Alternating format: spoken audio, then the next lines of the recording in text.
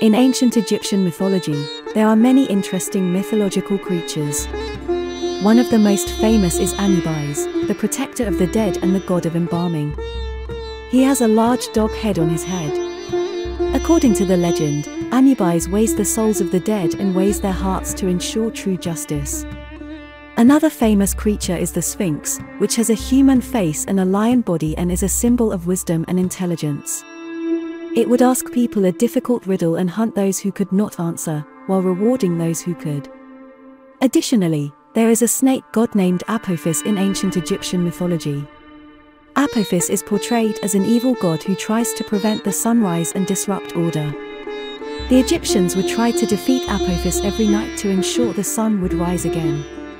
These creatures from ancient Egypt are a reflection of the people's imagination at the time and are still studied with interest today.